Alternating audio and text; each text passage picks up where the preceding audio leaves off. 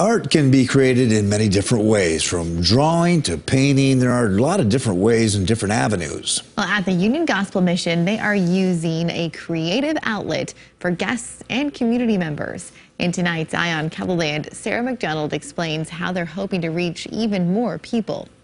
It may be hard to imagine, but this area in the Union Gospel Mission used to be an unused storage space. Now it's been transformed into an art studio. It's thanks in part to Heather Craig, who is now in Human Resources and the Director of Arts at UGM. I was at a prayer service at my church, and God spoke that I was supposed to be doing art with people who were waiting, and I didn't know for sure where that was. So I asked my pastor after prayer service what he thought that could mean. And he said, well, funny you should say that, because I'm going to have lunch with the new CEO at the Union Gospel Mission tomorrow. So I'll ask him if there's anything art related you could do. That eventually led to her meeting with the CEO. He said, if you want to set up an art area in here, go for it. And so I came, and the rest is kind of history. Now the walls are filled with artwork and the shelves are stocked with paint. It's a space that's used each week. We use the art studio every week for men, women, and children that we serve, but it's also open to the community. The art program is just a really big part of what we do.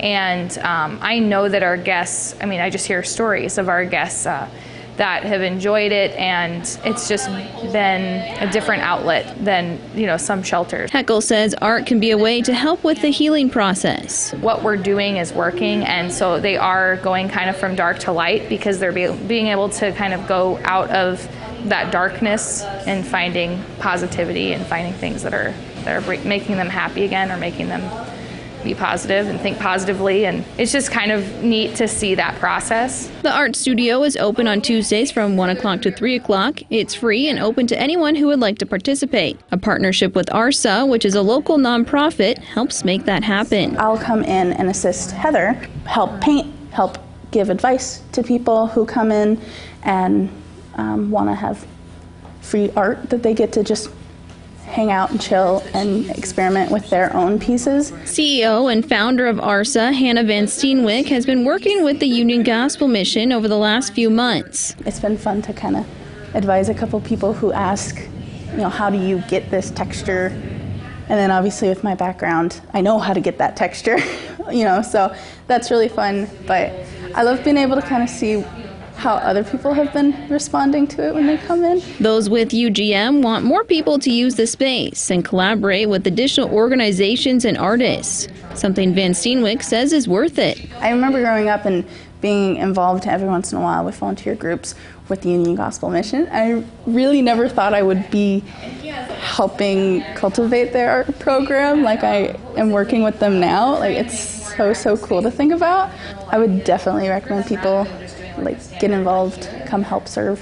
To continue making this possible, the mission is looking for donations to help supply the art studio for items like canvas, sketch pads, and paintbrushes. It's a blessing when we receive supply donations. A lot of churches and ministries give towards that program right now, but we're asking the public to help us reach our goal between $6,000 and $8,000 for the art studio outreach program.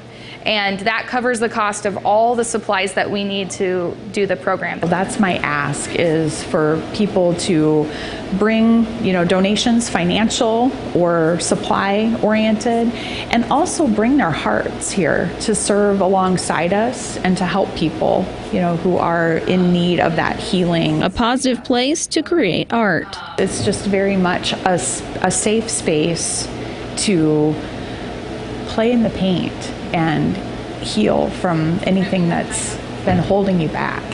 With Eye on KELOLAND, I'm Sarah McDonald.